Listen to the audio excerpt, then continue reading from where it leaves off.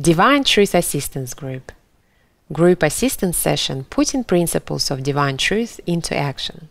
This recording is from the Developing My Will to Love group and is part of the Education in Love series. In the Session 2 personal feedback presentation, Jesus gives personal feedback regarding experimenting with God's existence and codependent addictions between parents and children, which appear to be pleasurable to both parties. Recorded on the 9th of March 2016 in Noosaville, Queensland, Australia.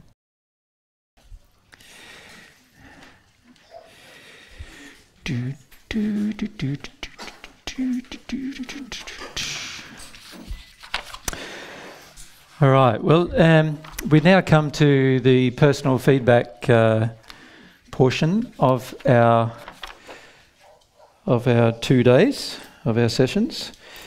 And I've basically chosen, and you can stay in your seats for those of you who have chosen to answer for the personal feedback session. I might get enough time to do, there's 3 of you that I've chosen, but David, you're one of them. But I might not get to you depending on how fast I get to the other 2. Is that all right? And one of them's Sorcha, who's next to you, so that's handy. And the other one is Jada. Where is he? Is he here? He is here.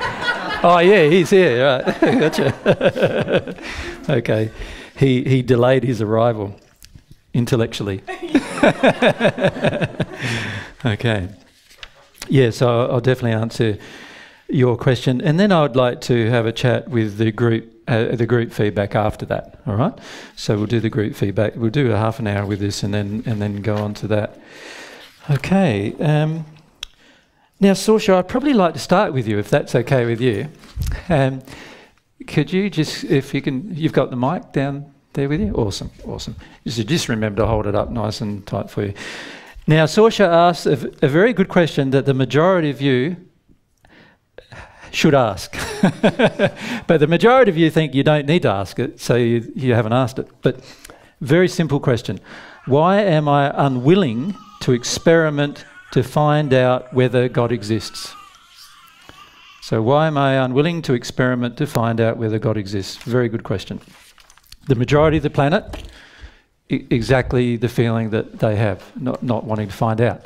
So what I need to ask you, Sorcha, is a few questions relating to your family, all right?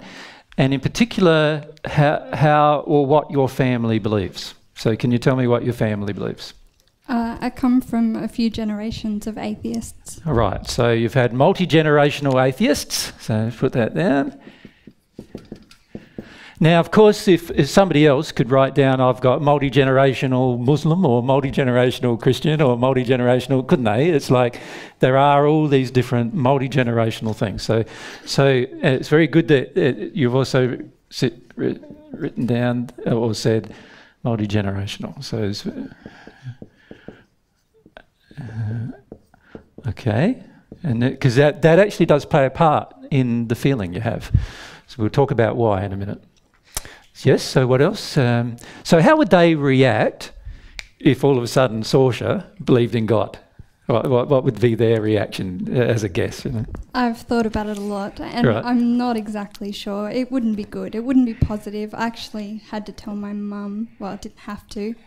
But you felt you'd had to. Yeah, I did want to. Yeah. And I was terrified. Told my mum a couple of days ago that you're coming here. Yeah. And she goes. Yeah, I felt a lot of resistance and kind of fear in her. And yes. Disbelief. Yeah, okay. So if we can just write down some of those things in the family. So we've got disbelief in the family that you even experimenting with the concept, right? Fear, yep. And what was the third one you said? Disbelief, fear, and resistance, yes. That's right. Yep. Okay. Okay, so here's Sorcha. Soul. Yeah. Let's do it more realistically. So I draw feminine half of the soul, unless I'm mistaken. Please tell me if I'm mistaken. Okay, so we've got feminine half of the soul. You got you've got physical body, spirit body connected to this feminine half of the soul. So there's Sorcha. We'll just put that character is Sorcha. Okay, and what pressures has she got upon her before she even considers this question? So you can see you've got the family-based pressures projected at you. So this is a emotional pressure being projected at you straight away, right? That's not how you spell pressure. Yes, it is. Okay. So it looked wrong. I don't know why. So you've also got multi-generational pressures. Now every person who's ever died passes, and they carry on their current belief systems after they pass. So if you've had multi-generational atheists in your family, then it's highly likely that these particular people are still in spirit, are in spirit, and still projecting their beliefs at you. So now you've got some spirit-based pressure. So you've got, this is earth-based pressure, people on earth that are pressurising you, and then you've got spirit-based pressure on you as well. People who can actually just drop thoughts into your mind even without you seeing that they're there. Whereas here you've got to go and visit your mum and she drops those thoughts into your mind. Here these spirits can just drop those thoughts into your mind because you can't see them and fairly open to receiving from them. And the thought is basically that the atheist viewpoint is the truth as well, right? That's what they believe. All right, so now we've got a definition of truth that has entered you, right? And that the generational from your family for generations have believed to be true. You've got those same generations who have passed who still believe the same thing. So they are putting that on you. And then you've got the feelings or pressures from your family on earth. Now these pressures are going to be quite high. Right, these family-based pressures are going to be quite high. Now, can you see already that Sorcha, to even experiment with the concept that God exists, has to already take some risks that potentially might have quite bad outcomes, right? And yet, at this stage, there's not much feeling of the benefit of taking the risk. Do you follow? Because we've not yet had the relationship with God, and therefore not yet felt the benefit of a relationship. And yet all of these terrible risks are facing me before I even can engage the experiment. Does that make sense? And this is why it's hard for you to engage the experiment. If you imagine for a moment that you felt quite confident that you weren't going to get any family pressure, and you felt quite confident that the spirits around you wouldn't, disagree with you all the time, and also you felt that while you might believe that, in the atheist belief, that it's an option that you could give it up or change your viewpoint depending on what truth you discover, then you could see that engaging the experiment would be probably quite easy. But because of these external pressures, it's going to be quite hard. And this is and the reason why I wanted to raise it, not just with you, but with many of the others, is that we don't realise that a lot of our decisions are actually condemned before we even begin the experiment. It's almost like we're not allowed to make a mistake, because if we make a mistake, we're just going to get hammered before we begin, right? And this is a major problem with learning. The problem, if you put a child in an environment where it's going to get hammered, if it believes a certain thing, it's highly likely that child will not believe that thing, just in order to get acceptance from its surrounds. So, Sorcha, obviously it's going to mean dealing with a few emotions before you begin the experiment. And that's quite hard, actually, because to deal with those emotions requires already a confrontation of family-based issues, which you don't feel there's necessarily a positive outcome for before you even begin. And this is why beginning is the hardest thing. Does that make sense? Yeah. So it's a very valid question, but that's the main reason why you don't want to engage the experiment.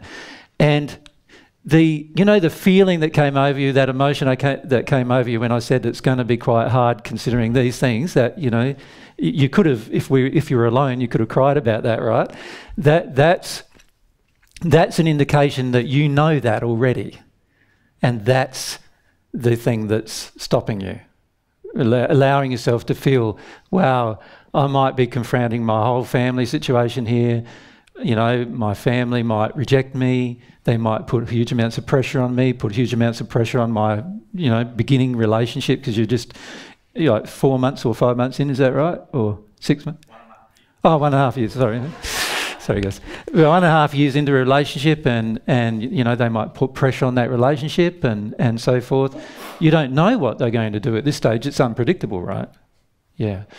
And that's why... So what happens then is the action that needs to be taken, which is the most logical action to do, which is at least go through the experiment, at least work out whether it's true or not. That action, so what Sorcha is considering as an action, that actually flies in the face of a lot of opposition, right? And the problem with such actions are that unless we can see a positive benefit for doing it, it's highly unlikely we will probably do it, right? But one thing you must consider, Sorcha, and it's pretty hard to consider this, is people who love you will demonstrate their love for you, whether they're atheists or not, will demonstrate their love for you by their treatment of you. And if your family did decide to treat you badly just because you're engaging in an experiment that they don't believe in, then that's an indication that perhaps you've never been loved by them. And that's the thing you're very afraid of discovering. Does that make sense? That's the thing you're afraid of discovering.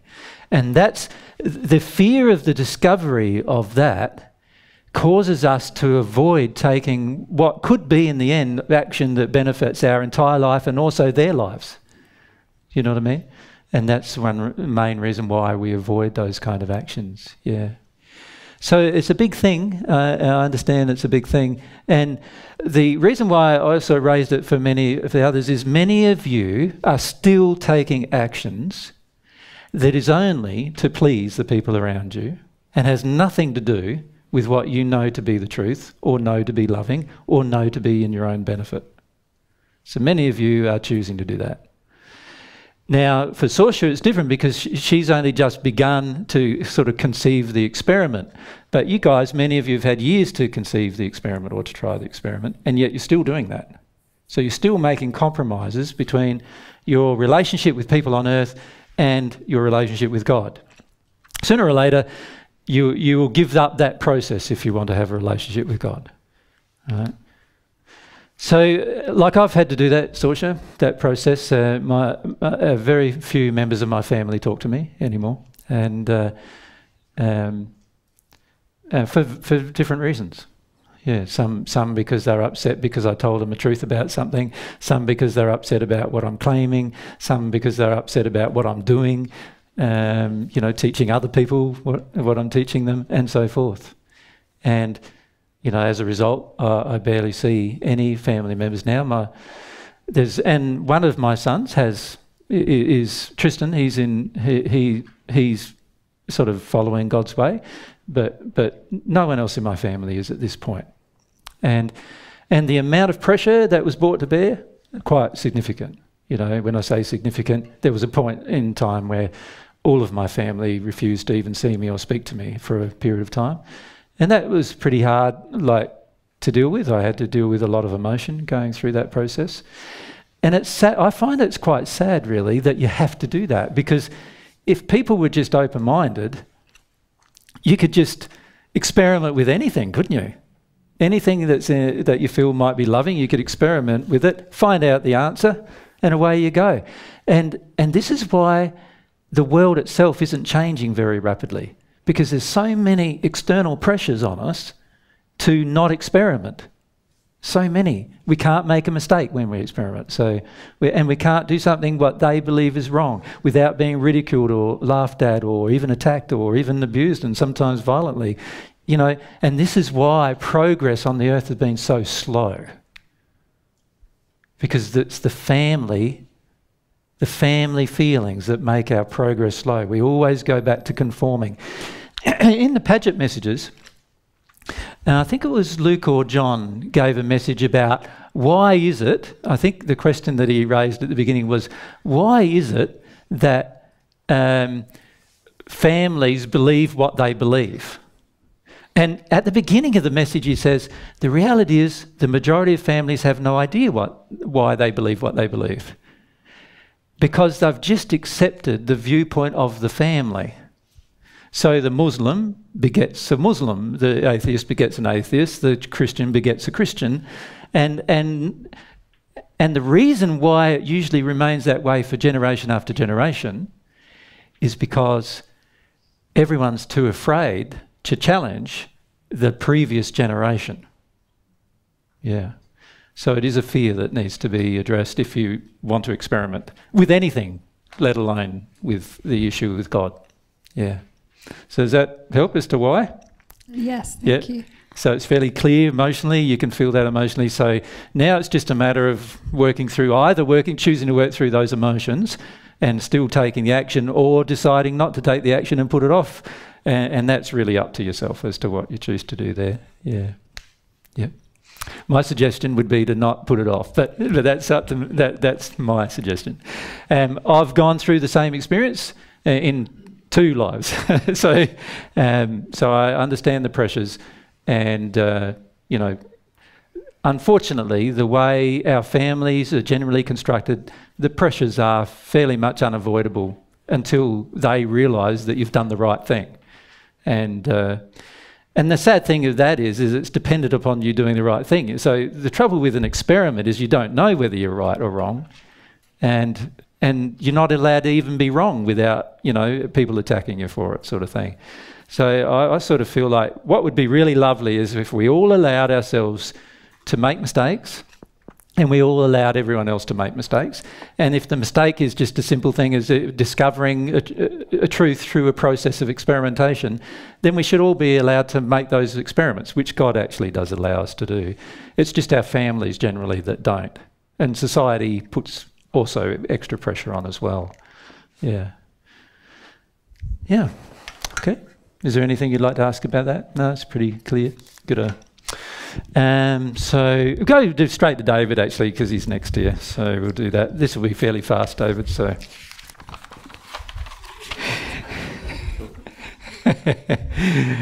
he said, I feel like my willingness to feel my own emotions is my greatest block to the way.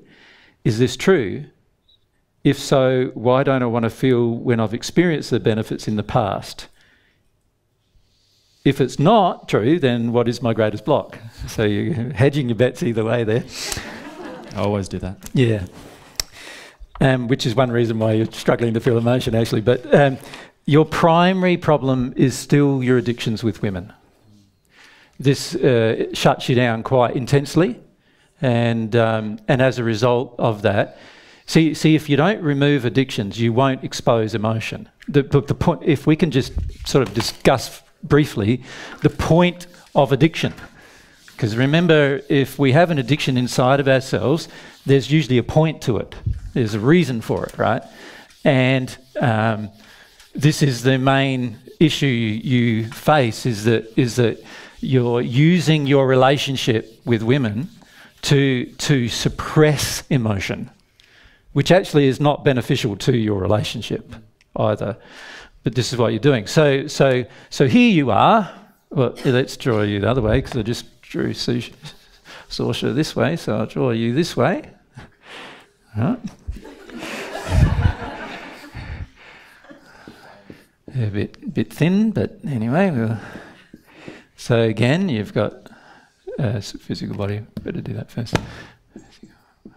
Spirit, body, soul. So there's the character of David.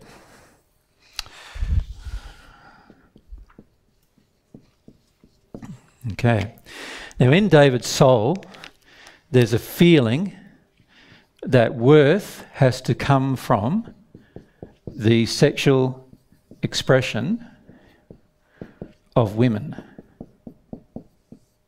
Do you understand what I mean by that?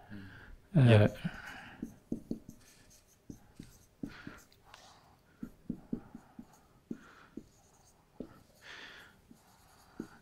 This was set up because of, again, your upbringing and how you were brought up. You have had women in when you were a child, basically in an emotionally incestuous relationship with you. So I'm talking about adult women in an emotionally incestuous relationship with you. So now your worth is established by having sexual expression from women. So you need this sexual expression from a woman in order to gain worth.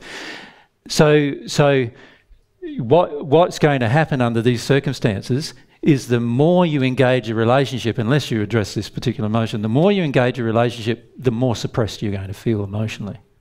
Does that make sense? Because the addiction is getting met. So when you meet an addiction, so if there's an addiction and you meet it, when you meet the addiction, it makes the soul-based feeling feel satisfied. If the soul-based feeling is satisfied, the emotion that is the hole, if you like, the thing that's void, feels like it's getting filled up. And therefore, you're not going to find yourself feeling emotion as a result. Now, many of your emotional addictions are relating to this particular issue, so that means that a lot of your emotion is going to get shut down using this method, right? You'll also eventually exhaust a woman with your sexual demands, right? Does it make sense to you? Does it make any sense? Yeah, no, is it what's happening? Yeah, it's definitely what's happening. Yeah.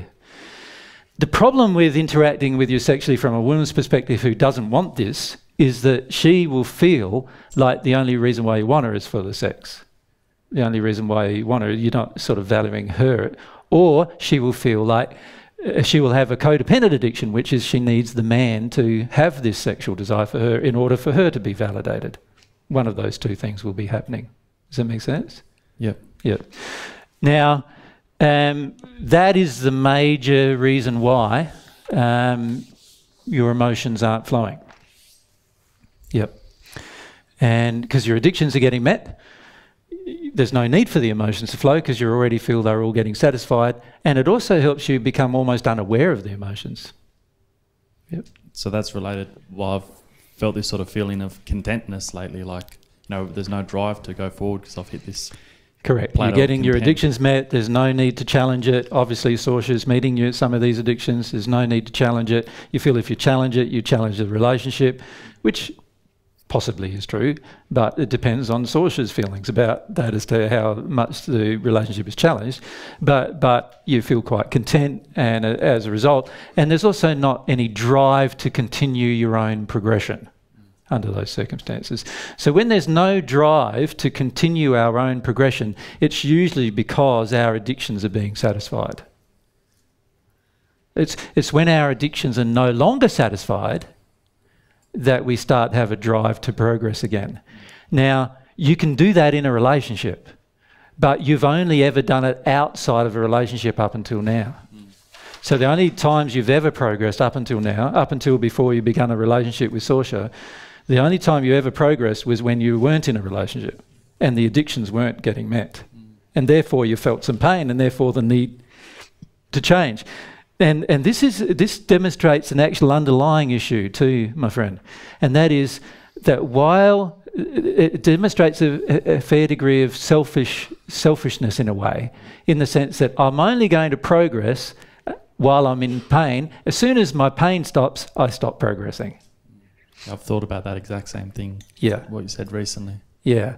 Now that's an indication that it's only the pain that drove you to progress in the first place. Yeah, there was a fair bit there. Yeah.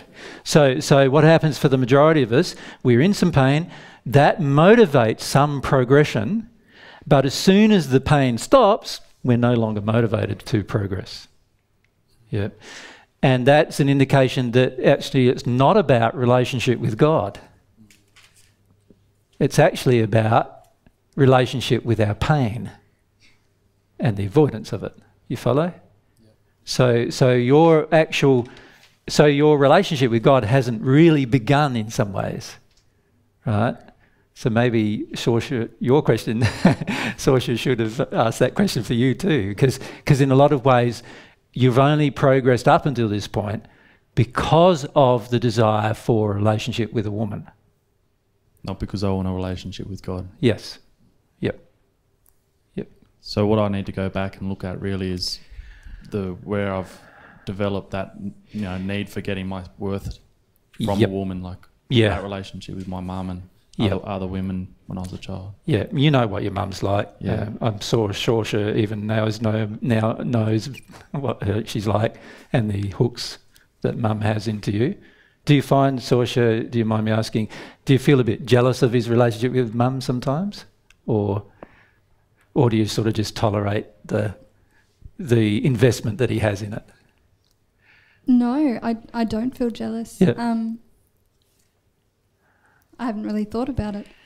You know the main reason why we don't is because there's almost this thing on the planet that a mum's relationship with her son, you tolerate that, right? And the father's relationship with the daughter, that's special. You don't take that away even if you're married to the person. Do you follow me?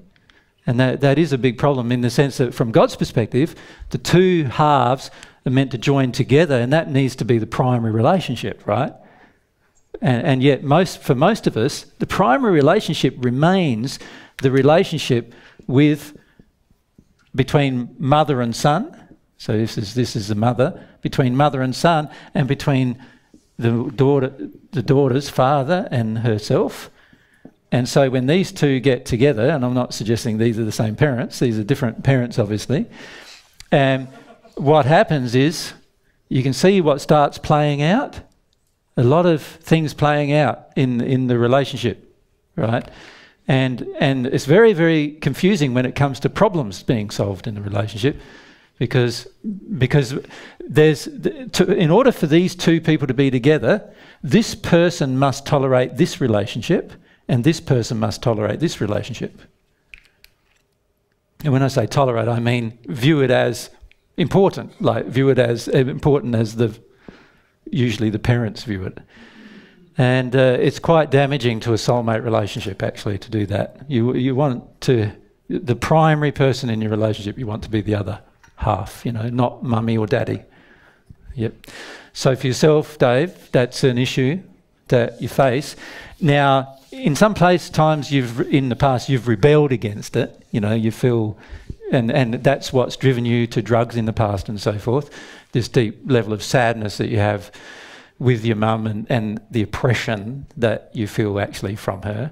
But unfortunately there's this aspect of worth that's hooked into the problem.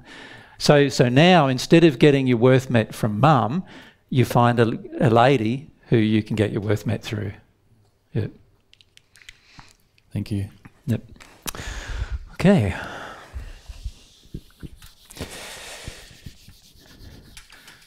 Which brings me to Jada. There is the man. He is here now. Yeah, he's all here now. Yeah. Okay. Okay, now Jada's question, I'll just find it. Analysing my actions is showing me how much I am sinning towards women. Jada, can you be a bit more specific? Yeah, like sexual actions. Yeah. So you go from one woman to another woman and so forth? Yeah. Yeah, if you just hold the mic up a bit closer. Yep. Yeah. Yep. And do you often have two on the toe at the same time, or is this one like serial monogamy, or is it, or? It's more like even worse, like not even relationships, more like Brief encounters. Getting like a massage of sexual nature. Yeah. So it's like brief like encounters. Yeah. Yeah. Yeah, I get you. Okay. I'm sorry, I just needed to ask. I've felt there's a bit more you could tell, but I'll leave it there. Okay. You say, yet I am still finding it very difficult to feel any wrongdoing from my mum towards me. How do you find a problem when you feel there isn't any? Right. So it's a very good question. Well, firstly, we need to see here that actually your definition, you're being driven by the pain and pleasure question. Yeah. Does that make sense? Yeah. So you're not being driven by a desire for truth or a desire for love, but rather you're just driven by what's going to give me pain, what's going to give me pleasure. I'm going to go for the pleasure. So whatever it takes, even if I sin from God's perspective, that's what I'm going to do. Mm-hmm. So the first problem is the lack of developed will to love. Does that make sense? So here's your soul. You're making a choice between pain and pleasure, and you're deciding that the pleasure is the thing to go for. It doesn't matter what it costs. It doesn't matter what it costs the other person. It doesn't matter what it costs you. And your reasoning is along the lines of, well, if the other person knows the cost they're engaging, then what's going wrong? There's nothing wrong. That's what I've been feeling recently. Yeah, but you're not realising that there's another half to your soul. Yeah.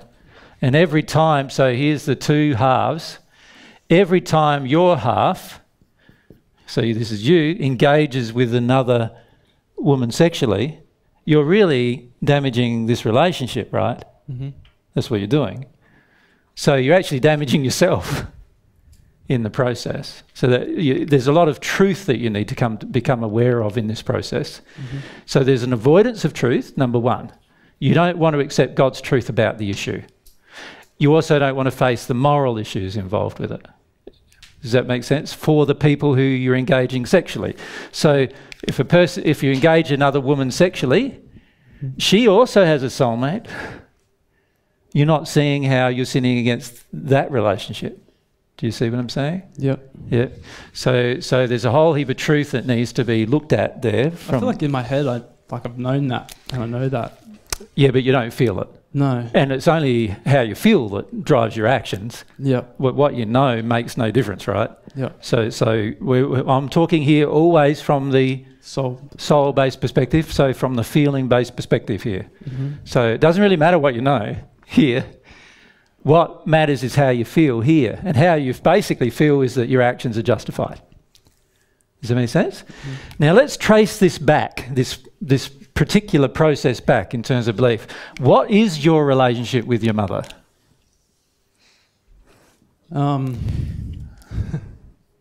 Probably a lot closer than it should be. And when you say a lot closer, then can you... Like I was living at home until... Till what age? Probably, I can't remember exactly, probably 21, 22 or something. Yep. And it's still quite, I still go to my parents' place weekly, really, for like 1 or 2 days. Yep. And what's your relationship with your mother in comparison to your relationship with your father?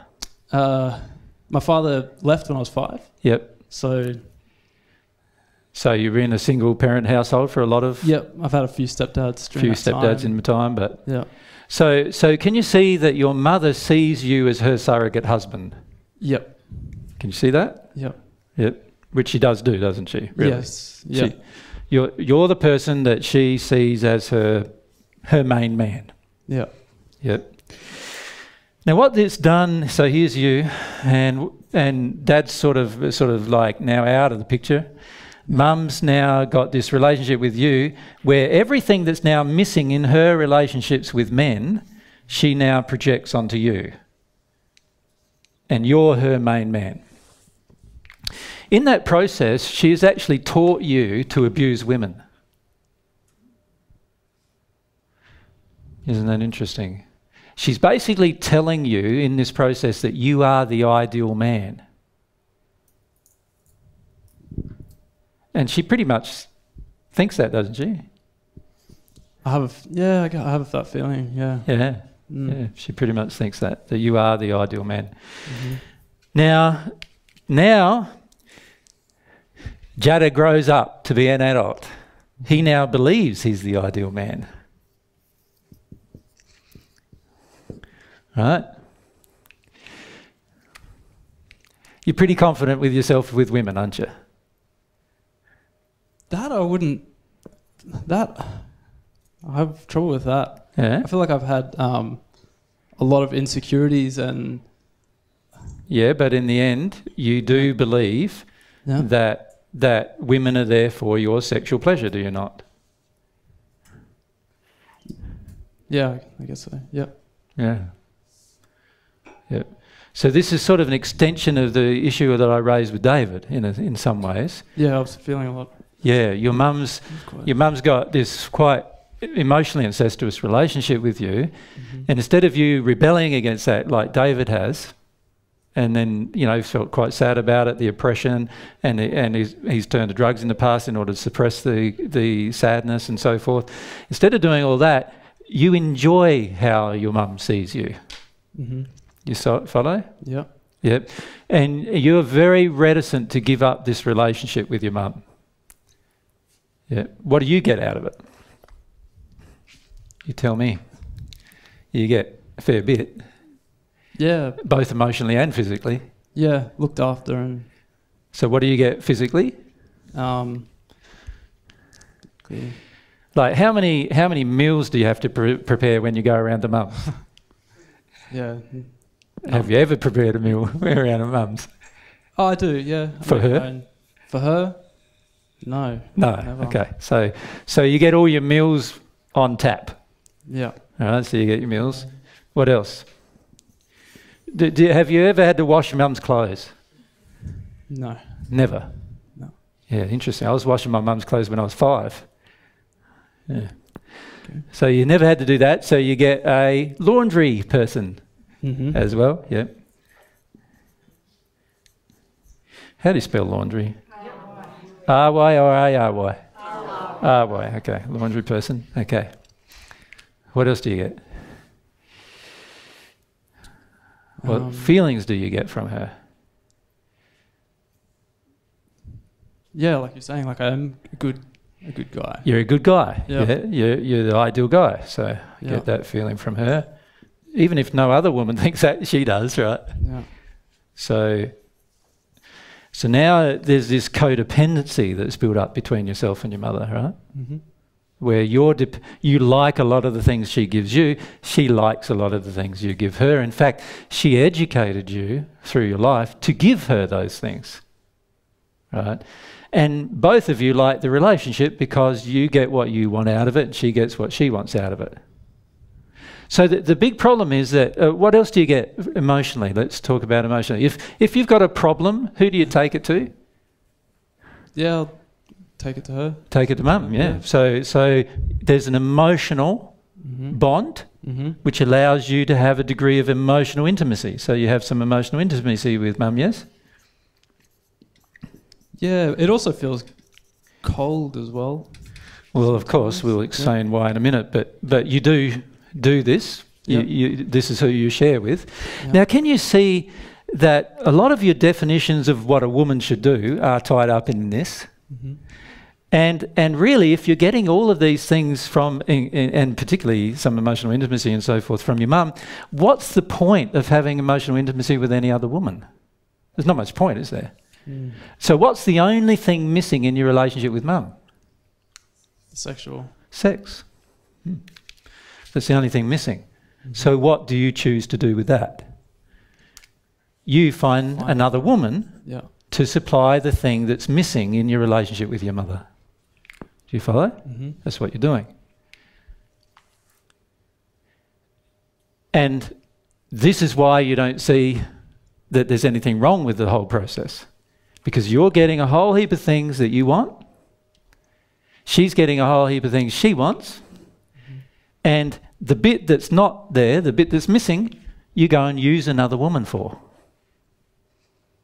Whether that be a one-night stand or a massage or whatever. Yeah.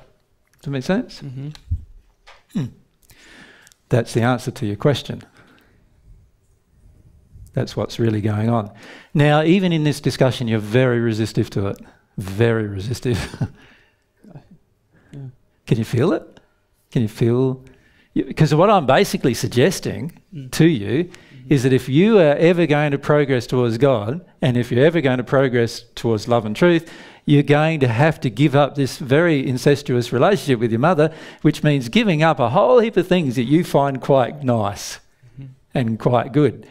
And your mum will be confused as well in the process, because she thinks both of you are happy. Why are you doing this for?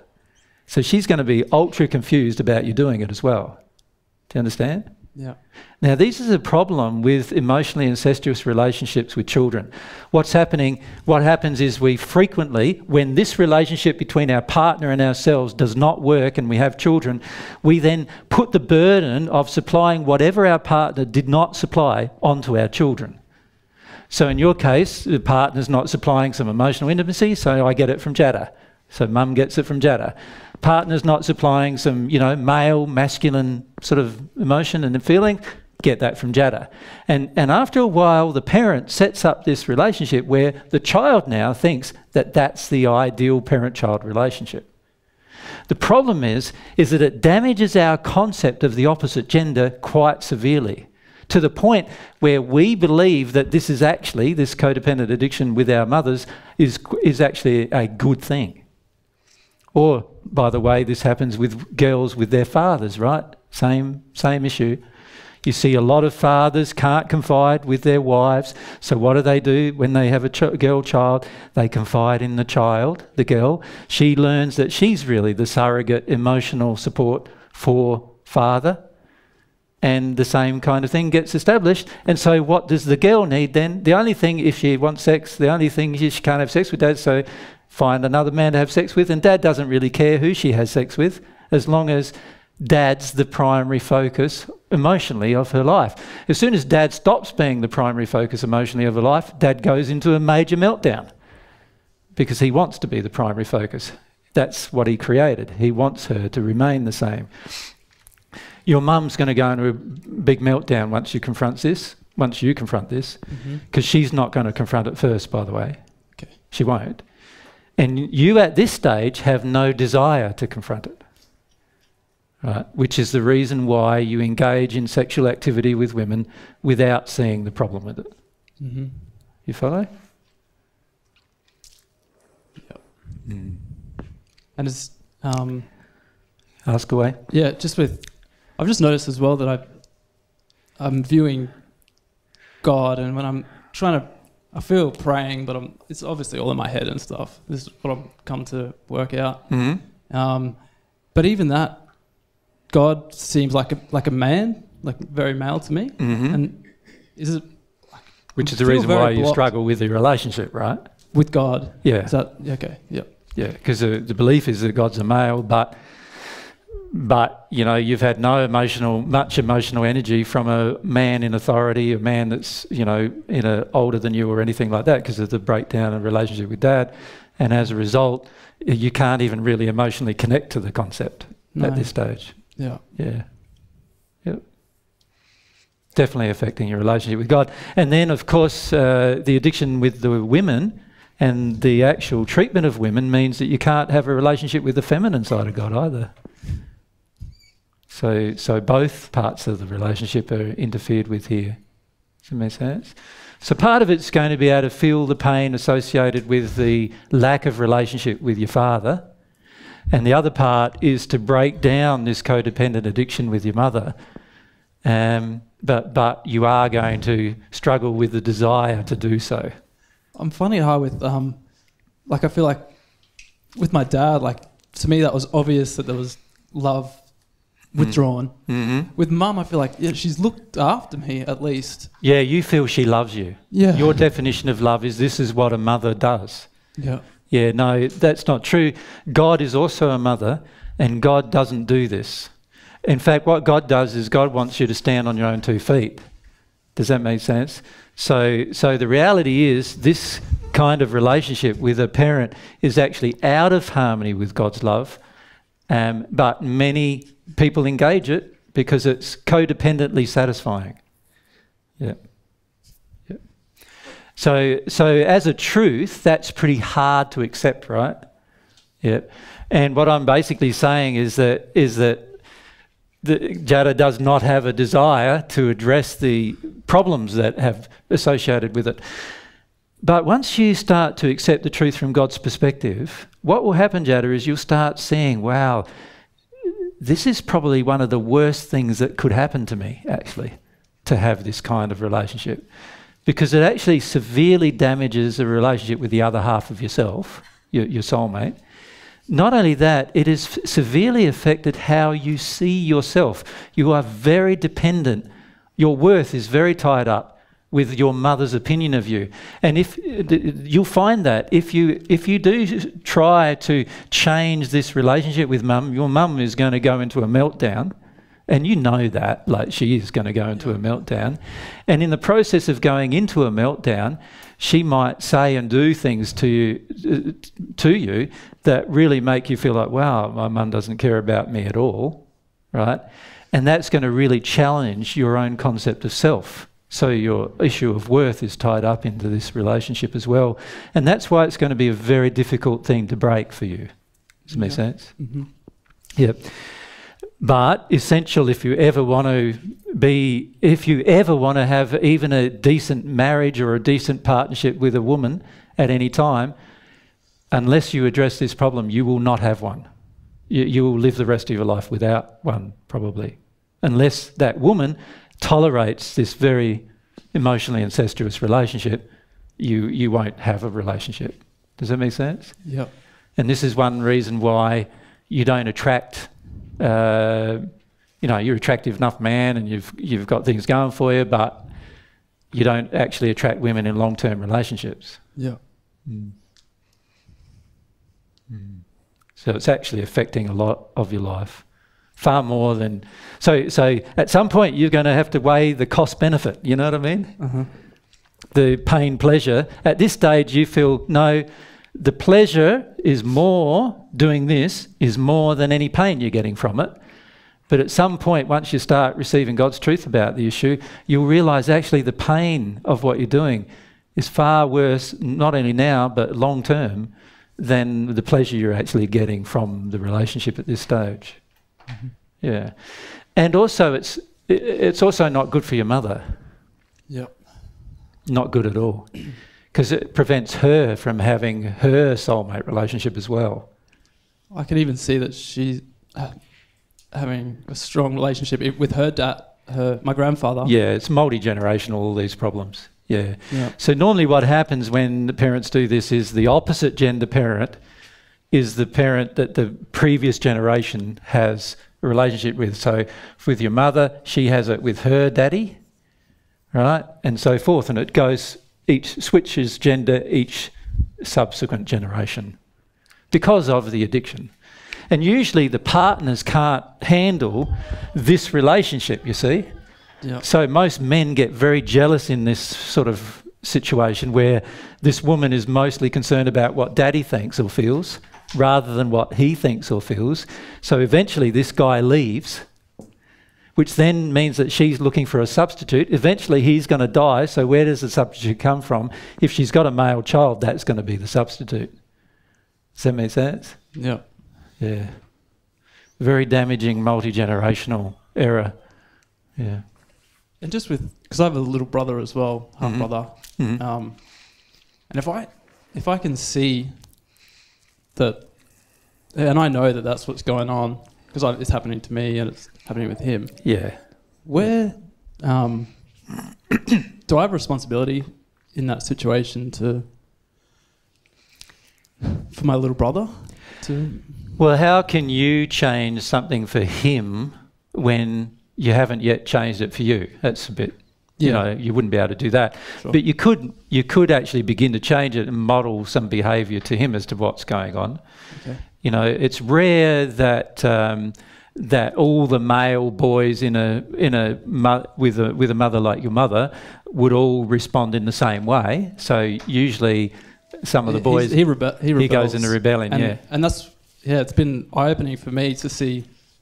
So he's doing what David did with his mother. Yeah, to see her, because I didn't feel like I got the anger from her because I was already probably doing what she wanted growing up. Exactly. You were groomed to do so. Yeah. And usually it's the oldest boy or the oldest girl that's groomed into this process. Yeah. So I've seen him copping the anger. Yeah, yeah. And her anger with men. Yeah. Yeah, and demands on men, yeah. Yeah, it's pretty bad. And unfortunately, a lot of older brothers blame their younger brothers for the anger. You know, they say, you just need to do more of what mum wants, just like I do type of thing, which is not the case. What's actually happening is mum's getting triggered. So that's probably what I've been doing already. Yeah, yeah. So he has the additional burden of feeling like older brother disagrees with his course of action. Yeah. Tricky, hey? Yeah. Thank you. So, yeah, these kind of problems are multi-generational or emotional incestuous relationships have a huge, it's very rare to not see one on the planet, to be frank. But some are more intense than others, and particularly the relationships where one of the parents has left home.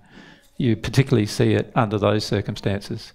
Where there's a breakdown in this relationship, then this relationship gets established quite intensely. And in fact, many couples wouldn't even stay together unless that happened. Many of these couples wouldn't even stay together because this woman would be so dissatisfied with this relationship that eventually she would leave if she didn't have this relationship. Do you see? So what I see is some couples have been married 60 years and mum's got an incestuous relationship with oldest or youngest brother. It's usually one of them.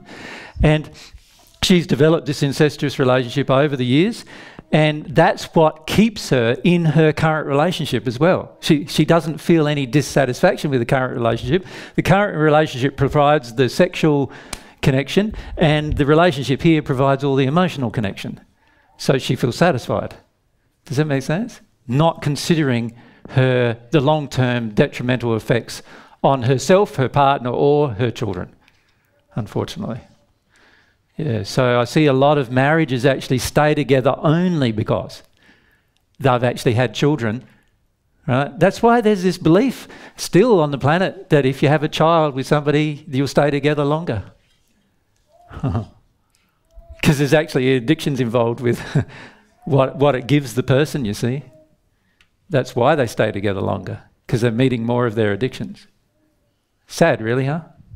Yeah, quite severe issues. Now, how does that relate to the use of our will? Well, when we are engaged, as you are, Jada, in meeting a lot of your current addictions with another person in a codependent manner, then you won't have a highly developed will to change that unless you really love and truth. Unless you really love, the right thing, you won't have a high desire to change it. So part of this educational process for yourself is learning about what's the right thing, learning about the damage. See the damage to your other, your sibling, to your brother. See what's really going on and see the damage that's being caused. That's a part of the educational process in terms of getting to the point where you now feel motivated to do something about this rather than just live in it, Yep. Now, I raised all of that. Your original question was about the sexual feelings you have towards just women other than your mother. And you can see the relationship, can you, between that you need those women because you have sexual desires that can't be fulfilled in this relationship. So you need the other women. And your mum needs the occasional stepfather, occasional guy, to satisfy her same desires because she can't get those met through you. And that's why you have transient relationships with others, and she also does. Does that make sense? No one permanent. All semi-permanent generally. Stay for a few years, off they go, and so forth. Yep. So you're right with that? You got any more questions?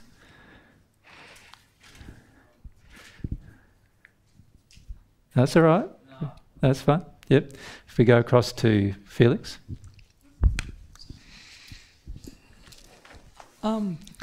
I feel it's a bit similar to me, but I am confused with some things because I know when I was a kid, I found my mum was very always really fearful and angry, and I kind of hated it, did not like her. Yeah.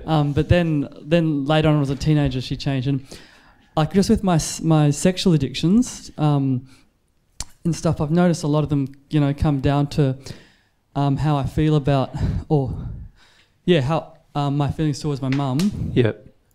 And just what I felt a man should be like and stuff. Yeah. But I'm kind of confused about the rest of it. I just know, challenging my addictions, I do need to feel my... Felix, can I not answer your question? I just want to say briefly about it, because I feel I've answered the question here with Jada. What I want to say to you is everyone has various degrees of this, usually. Yep, okay. So it just depends on what was unsatisfied within the parent as to what gets projected at the child. Yep. So the reality is for your mum, yes, she does have a lot of fear, so that gets projected at the child. Now, you rebelled against the fear, right? And then when mum no longer has the fear or is now managing her fear differently, you feel a bit more attracted to have a relationship with her. Does that make sense? It just depends on what happens in the circumstance or situation. The key for each person is to analyse it for themselves and ask themselves what bit's out of harmony with love here and what bit is in harmony, what bit's addiction, what bit is real. And what I'm suggesting to you is the majority of relationships between parents and children have damage in them, and a large portion of them are not actually real. They are based upon codependent addictions getting met by the child for the parent. So the parent approves of the child as long as the child does what the parent expects. As soon as the child no longer does what the parent expects, then the parent no longer approves of the child. So that's not love. A person who truly loves loves you no matter what you choose. Does that make sense? That's how God is. God loves the people even in the hells who have chosen a lot of badness. God still loves them, and God loves the people who are good. It doesn't matter either way what they choose. God still loves them. They can't all feel God's love, but God still loves them. God doesn't change love based upon what we choose. Our parents do. And when our parents do that, then it's not love. And we need to recognise it as not being love. Does that make sense? And feel about it, not being love as well. Yeah. Can I move off of this topic? Because I want to have a discussion about a group discussion with you, actually. Jada, are you going to let that settle with you? That'd be good. That'd be good. Can't continue harming these women, mate. You end up in a pretty bad condition in the spirit world if you do. There's one statement in the Paget messages which is very interesting. And when James Paget asked his wife, who had passed, he said to her, "What persons do you find in the worst condition in the spirit world?" And she said, "Suicides and prostitutes." And then she said, "The people who are prostitutes weren't prostitutes on earth. They have become so in the spirit world because of their desire only for sexual interaction and their sexual addictions." And the reason why she said that was the worst situation is because she found them the hardest to talk to and the hardest to move off of their addiction. Does that make sense? And that, if you think about it, it sort of makes sense with regard to those particular things. We'll talk about suicide separate, but if you think about the prostitute, the sexual feelings inside of us generally are quite strong motivators, are they not? And quite strong motivators towards pleasure, if we're connected with pleasure. And if we become addicted to them in any way, you can see that it almost becomes like a frenzy after that. And that is going to cause a lot of problems with your logical ability to be able to determine what is right and what is wrong and actually do it. So they are quite serious issues. The suicide is very similar too, because they don't recognise their rage. Most people who suicide because they're actually angry, and they blame the world for their anger. And they're in a frenzy doing that as well, so much to the point where they're able to, suicide. And this is one of the reasons why they're very difficult also to help in the spirit world.